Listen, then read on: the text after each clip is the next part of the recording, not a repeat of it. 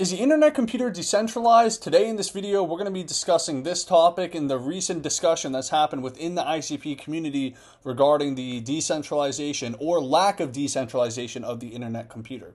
So let's hop straight into it. As you can see here, we are on Twitter, and if you are part of the ICP community, you know exactly what I'm on right now. I'm on Justin Bonds' thread. Now, I will say off the gate, I do understand Justin Bonds is an engagement farmer, and obviously when he puts out a thread like this, he gets a lot of clout on Twitter, and then he gets people like me making videos about it. So, but at the end of the day, Dom did go ahead. Dom went ahead and responded to this, and it did, cause a lot of commotion in the community, as Justin probably wanted to happen. But at the end of the day, we're going to be talking about it today. So it just is what it is. It's content. Anyways, let's get into it. So Justin Bonds, and before we get into this, let me just say this. My personal opinion on decentralization is I believe it's a spectrum. I don't think anything is completely decentralized. And I think, once again, things can be more decentralized or less decentralized. I don't think it's a yes or no type, black and white type deal. And also, a lot of the stuff being talked about in this, I don't completely understand. Okay? And I think anyone who's not, super technical probably doesn't completely understand all this as well. But I'm just going to go ahead and I'm basically just sharing you guys the news. And then at the end, I'm going to give you kind of my opinion of what I understand. Anyways, let's get into it. So Justin Bond starts out with this. Dfinity sacrifices decentralization for scalability. Despite their lofty and outlandish claims, ICP is highly centralized and insecure. You can attack and censor ICP subnets by only attacking a handful of known nodes in data centers. The problem lies with ICP's consensus algorithm. And by the way, in this video, it's going to be a lot of reading and shit because, man, Dom's response is absolutely insane. But anyways, take a look at this. ICP has an extremely modular design made up of independent subnets. However, unlike DOT and Atom, there is no option for shared security. That means each subnet is responsible for its own security. This inevitably results in very low validator counts, endangering users. And here is the screenshot he shows from the Internet Computer dashboard showing the subnets. Third tweet of the thread is, as the security of using ICP is entirely dependent upon whatever subnet you are using, in practice, this translates into extremely low security guarantees. This applies to all of ICP's features, such as HTTPS outcalls, canisters, and BTC integration. ICP is not a direct proof-of-stake system and is even more delegated than decentralized DPoS. I think it means decentralized proof of stake, because stake is not required for block production. Instead, stakeholders verify and vote on specific validators, publicly specifying which data centers these nodes are hosted on, allowing for targeted attacks. An attacker would only have to take over/regulate 2/3 of a handful of known nodes in these data centers. This makes ICP even more vulnerable to attack compared to conventional proof of stake systems, as it has, in part, effectively disconnected stake from the cost to attack. Now, a big reason this whole thing, was made is the fact that ICP's, he's talking about the subnets and everything, but also Dfinity's voting power is absolutely massive. As you can see on the Internet Computer dashboard, Dfinity and ICA voting power is currently at 20%, which is, a lot. So that's also part of the reason he spun this up. Proof of stake generally uses cryptoeconomic incentives to prevent attack, literally putting billions of dollars at stake. In the case of ICP, there is nothing at stake. Except for reputation. ICP, in other words, relies more on trust, going against the very ethos of cryptocurrency. ICP also makes outlandish claims of infinite scalability, its namesake. As you can see here, he's pointing to the website. ICP's subnet design absolutely does have a scaling limit, unlike what ICP claims, as all subnets communicate directly with each other in DKG and computationally expensive, proving this to be a lie. There is more. Native BTC smart contracts, only as secure as a subnet. HTTPS outcall solves Oracle problems, works the same as Web 2 APIs. Misleading terminology, canisters equals smart contracts, replicas equals nodes, service nervous system equals DAO, neurons equals stake to ICP. And I will say, when it comes to the some of the terminology, I do think that is, kind of confusing for people when they first come into the ecosystem. I think a lot of us can agree with that in the ICP ecosystem that, when people ask me what a canister is, I just say it's a supercharged smart contract. What's an SNS DAO? It's a DAO that's fully on chain. But once again, I do kind of agree with Justin here. I do think some of the terminology is kind of confusing. Like you're talking about neurons, but you're really talking about staked ICP, not what a neuron actually is. So kind of interesting. He makes a lot of, interesting points in here. Once again, I think this is like the third time he's brought up the same thing, and they've debated this like 20 times, but, it's back in the conversation again. Justin Bonds is back. He says the marketing is dishonest, whether intentional or not. People are being sold the moon as the ICP claims to have solved all the blockchain's problems, yet in reality it is highly centralized and insecure. There are some good parts to ICP, but that does not redeem all that is bad. Now, to this last thing, what he's saying here, I don't think the internet computer, I don't think any blockchain is perfect. I don't think anything in life is perfect. There's obviously going to be trade-offs with anything in life. Him talking about the marketing being dishonest, here's the thing with marketing in general. Marketing is, what are you supposed, for something like infinite scalability or something else or whatever. When it comes to marketing in general, you always kind of have to, amplify things and make things seem a little cooler than they really are. I mean, you got to say like super fast, blazingly fast, instead of, saying, and it is kind of a little, marketing sometimes can be a little disingenuous, but that's kind of how the world of marketing actually works. It's kind of like clickbait in general. I'm not saying this is, this marketing is dishonest, but I'm just talking about marketing in general. I think every single foundation in crypto has some interesting marketing. I don't think it's just an ICP specific thing, and I don't think the Definity Foundation is doing anything wrong. I'm just saying, if Justin is looking at all these other chains, I'm sure all of these chains are, doing some interesting marketing when it comes to the way they're selling their stuff, whether it's saying it's super decentralized or whatever, blah, blah, blah. We all know the decentralized buzzword. But yeah, now let's talk about, and of course people are arguing about it in the comment section, and yeah, so it's pretty insane. And to Dan McCoy saying, please stop using ICP's projected success as engagement farming. I'm sorry, Dan, that I'm making this video, but, it is what it is. And I completely agree. This should probably be the last time we give this dude attention, but I highly, highly doubt that it's going to be the last. I think he's going to come back and it's going to, cause a stir again. But let's see what Dom has to say. ICP security involves different thinking versus proof-of-stake networks, so direct comparisons are hard. Differences include deterministic decentralization versus simple Nakamoto coefficients, gamers of life versus small game fallacies, hardware versus liquid stake. And then he says, big thanks to Justin Bonds for his willingness to debate the ICP community on the subject. So then he goes and he writes this whole paragraph, which, should we read this right now? I think we're going to read it, because if you made it this far, then you're probably an ICP nerd, and yeah.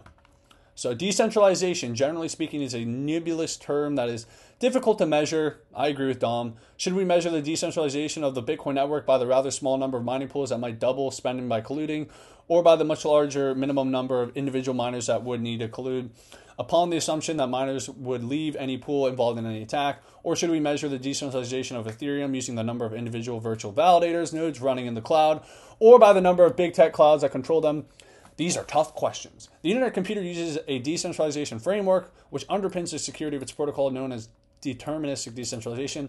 This aims to calculate and create decentralization both with more certainty and also with less replication, more efficiently, and is more nuanced than basic Nakamoto coefficient thinking. And that's the thing. All these conversations are super nuanced.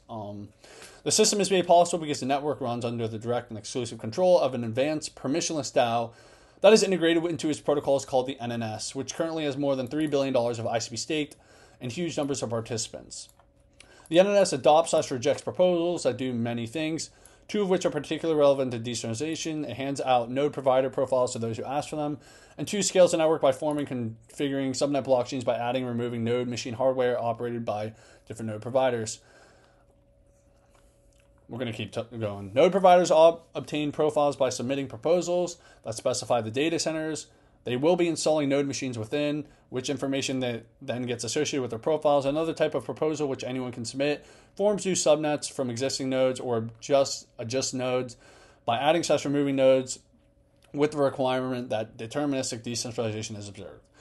This involves combining node machines from 1, different node providers, 2, installed in different data centers, which are 3, in different geographics, and 4, different jurisdictions.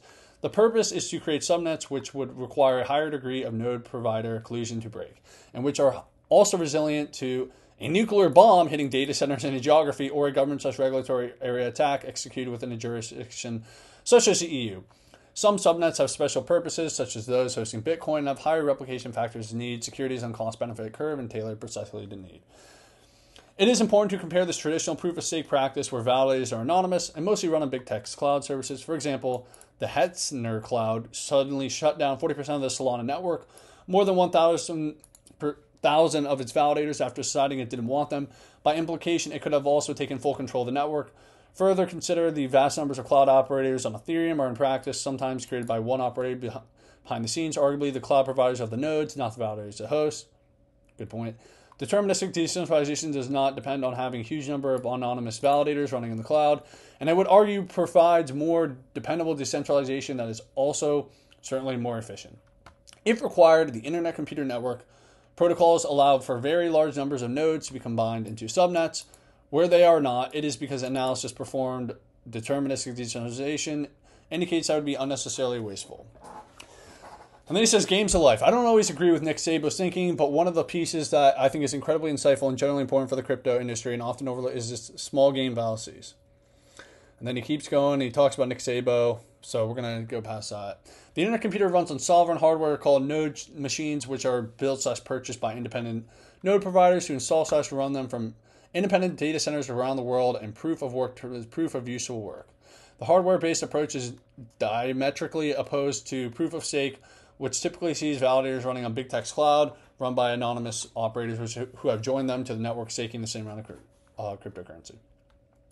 As per the preceding action, the thousands of validators running on the Amazon Web Services should really be seen as one node for reasons highlighted by the Hetzner incident. So basically what Dom's trying to say is if Amazon Web Services came along and said, hey, AVAX, or hey, Solana, you're done, or Ethereum, it could cut out all of them at once. That's what he's pretty much trying to say. But besides that one point, what we need to compare is the types of stake involved in proof of stake versus Internet Computer nodes. All right, we're almost done. An ICP node is just not joined to the network by staking ICP tokens, but rather by merit of being standardized hardware. And I will say I do know a guy who's an actual node provider for the Internet Computer. And it is like a big hardware thing. I've seen pictures of the nodes. It's like big fucking machines. So that can keep up with the nodes, blah, blah, blah. This standardized hardware is expensive. It costs $20,000 per month. Yeah, he was telling me it's very expensive. And these wishing to support optimized AI smart contracts will likely find the specs of those nodes will probably exceed $100,000. This hardware is, of course, a form of stake that the node providers put at risk and is not one that is not liquid. The cost fully includes both the cost of acquiring and installing the hardware and the hosting contracts with data centers. If a node provider is kicked off the network for cheating or running substandard hardware that can't keep up with the block rate, in practice they will have problems reselling their accumulated hardware, will be unable to recoup setup costs, and will often be struck with contracts for co-location and bandwidth. By contrast, a proof-of-stake validator node on Amazon can be spun up down on a button of click. Nothing is staked apart for the cryptocurrency. However, there can be a hypothetical using liquid staking. In short, what is actually staked is much more woolly subject. While as explained in the previous section, we believe that the larger games of life trump the smaller game fallacies of narrowly defined proof-of-stake cryptocurrency economic systems, not just in theory but technical practice. We also believe that it's often hard to determine what is actually staked when the stake is cryptocurrency. We would argue, as with many things in crypto theory, that the truth is far more nuanced than the big brassy theory boilerplates justifying the design of major proof-of-stake networks would suggest. In summary, the stability of hardware stake and the forces created by the larger games of life unleash via intelligent decentralized governance that carefully combines hardware operated by identified node powers in a scheme of determined decentralization allows decentralized to be measured and tuned more accurately with far greater predictability and therefore safety. Holy shit, that was an absolute masterclass by Dom. And yeah, I've done a lot of reading in this video. And what I'm going to say is, once again, my overall opinion is, we can argue about decentralization, this or that, but at the end of the day, it's a spectrum. And I do think the Internet Computer is, of course, when it started out, it was very centralized, but it's becoming more and more centralized. And I think that's kind of the route. I've seen this with Definity and even through kind of their marketing that they're continuing to go down more of a more decentralized approach to the Internet Computer. But here's the thing. As the Internet Computer is in its infancy right now, it's not necessarily a bad thing that Dfinity does still control a lot of the power, because the Dfinity Foundation does care, and they do want to make this thing as good as possible. So it's kind of a good thing. There's some trade-offs, but it's kind of like taking care of a baby.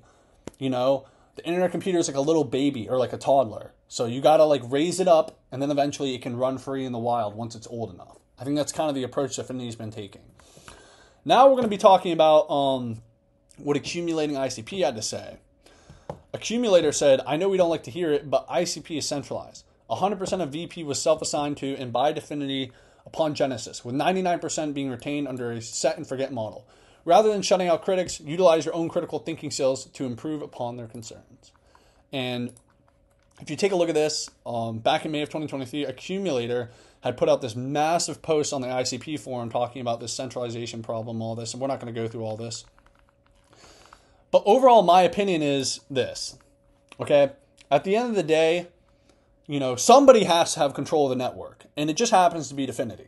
Now, the advantages of Dfinity having control of the network is the fact that they legitimately have good intentions with it. It's like their full job to care about the network. You know, the Dfinity Foundation is there to grow the internet computer. So the people working who have the power at least have good intentions with the network to try and make it as good and as big as possible. Now, a lot of people have said a lot of FUD and BS about the Dfinity Foundation regarding the price and the chart. Now, I do think there were mistakes were made when it comes to some of these VCs, but at the end of the day, we can't go back in time and fix those mistakes, and we can only move forward with time. So I think, you know, it's not necessarily a bad thing that Dfinity has most of the power right now. Now, I do think eventually, at some point, I don't know when it's going to be, but eventually the internet computer should become more decentralized. I think that's, you know, if we're really following through with the whole crypto thesis of decentralization and all this, the internet computer should eventually become more decentralized. But once again, I kind of talked about this before just a couple minutes ago. The internet computer is basically a baby. Dfinity is like the parent, and it's just trying to grow up the kid. You know, instead of just handing the kid off as a toddler and having it fucking run off in the wild, not know what's going on, Dfinity's kind of like taking care of the kid, nurturing it, and then eventually once it's old enough and it knows enough, then it can walk off and do its own. That's kind of, I think, you know, what Dfinity's kind of thinking about this whole thing. And here's my overall opinion. From YeeGZ, decentralization is a meme. Do I want corporate investors controlling a majority of the voting power in the NNS, or would it be preferable that Dad Dom have the most say? I will always choose the latter. In my opinion, people crying loudest by centralization only want the power for themselves. And that's what I'm trying to say. Somebody's going to have the power eventually. And the reality is that it just happens to be Dfinity right now. In my personal opinion, how much do I actually care about this, if I'm being completely honest? Not much. I'm going to be completely honest. I do obviously care about the internet computer, and, you know, but like I'm not a big, huge decentralization guy. I've kind of went through that whole phase where I initially got into crypto and I'm huge on decentralization, and then I kind of realized things aren't actually decentralized and it's more of a spectrum. My personal goal is to make money off the tokens. That is the whole point of my channel pretty much right now as it stands. We are here to make money off the tokens. And to my, you know, I don't think the token price in the market's going to give a shit right now if ICP is decentralized or not. Now, and once again, should it become decentralized in the future? I'm not even really sure myself. I don't even have that big of an opinion myself on it. Like, once again, I'm here to make money off the tokens. And I do think, you know, it's very hard to like figure out which, you know, should Dfinity have a lot of the power? Should Dfinity give it up, et cetera, et cetera? At the end of the day, someone's going to have the power. Whether, you know, there's no scenario where there's not somebody who has the most power. It just happens to be Dfinity right now. And, you know, I think they've done, you know, I think they're trying hard, and I think they're doing their best with the power. And of course it's going down, which could be seen as a good or a bad thing.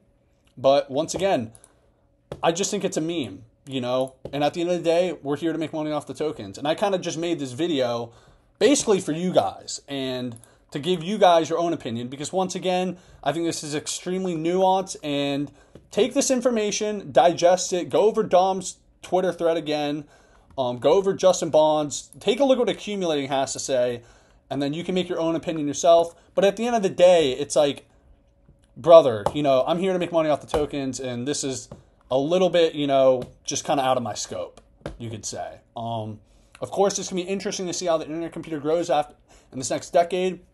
But once again, this isn't going to affect the price of anything over the next 2 years. So, yeah, that's all I got for today's video. Today was more of a reading video and more of a just hanging out with me while I read stuff and I try to understand things. So, yeah, if you just enjoyed this video, you made it this far, you should be subscribed. I mean, if you just listen to me talk for 20 minutes, you should be subscribed. Leave a like, leave a comment. Go follow me on X, link in the description. Go follow me on X. And yeah, thank you for watching.